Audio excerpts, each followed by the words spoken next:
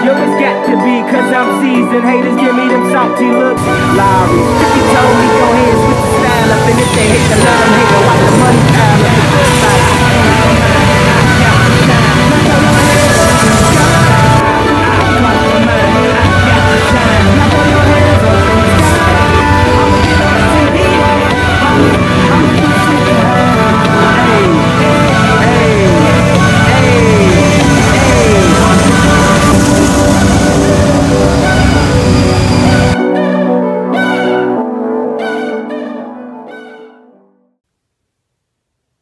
Hey, what's up YouTube? VCU Railfan 15 Productions here. I just thought I'd do a little product review here. Thursday I got this for my birthday. It is a Kato P42 Amtrak Genesis Phase 5B. This is an in scale, as you can see. So how we just get to it.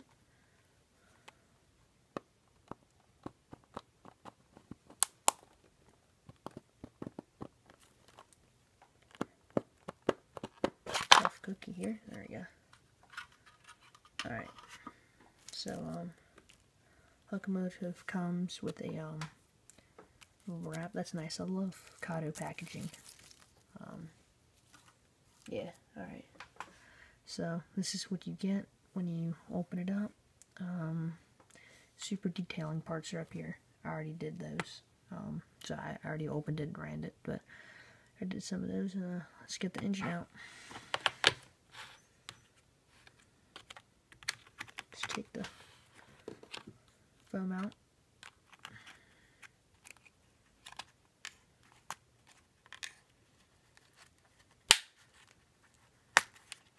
This thing does not want to come out. There we go.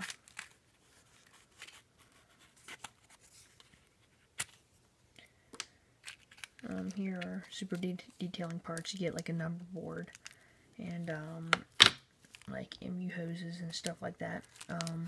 I'll put some of those on. So here's the actual locomotive itself.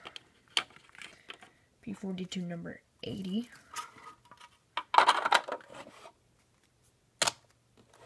So here it is. The front. Look at the front of it.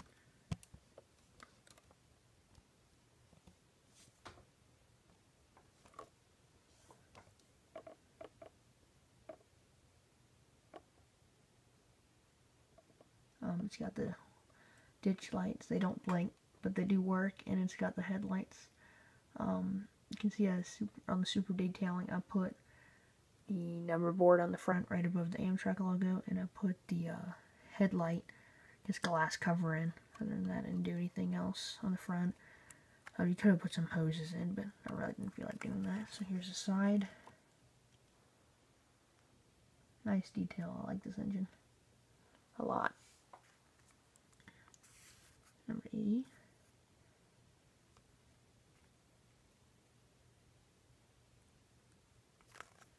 Here's the rear of the engine.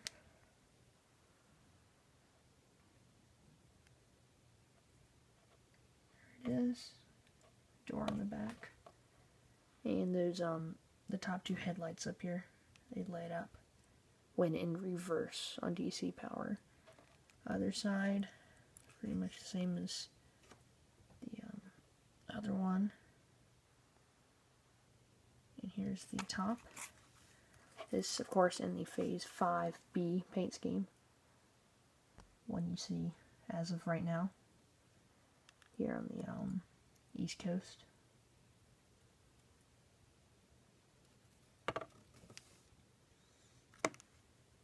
There's the front again. So, overall, I've ran this model a few times, and I absolutely love it. It runs extremely smooth. It's not very loud, and I actually think let's go test it out right now.